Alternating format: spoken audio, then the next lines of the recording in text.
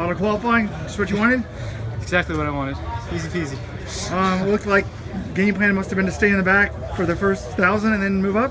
Yeah, Vidge, he wanted me to slide up, and felt like I did that pretty well. Just tuck on to Matthew, latch on, and follow him through. He knows what to do. Yeah. You know, not that many guys have the standard. 3 of you guys, though, were 1, 2, 3 in that heat. You think it's going to be a big battle in the final? Leo was 4th, so. Oh, yeah. Leo was 4th too? Yeah. So it's gonna be a party. Yeah. So what are you gonna do the next couple days? Oh, you know, the usual. Hang out, yeah. Play Can Jam with Vidge kids. It's great.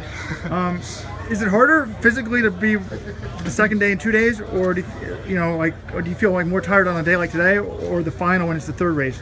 I think it kind of depends on the atmosphere.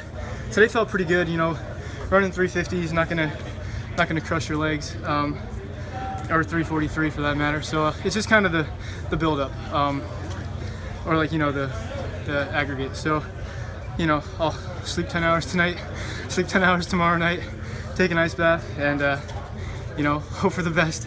And I don't know if you heard the news. Maybe you were warming up. Did you hear Drew Hunter has joined the Adidas family?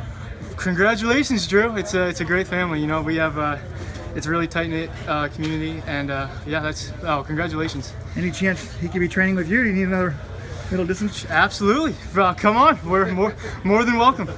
All right. Good luck. Appreciate it.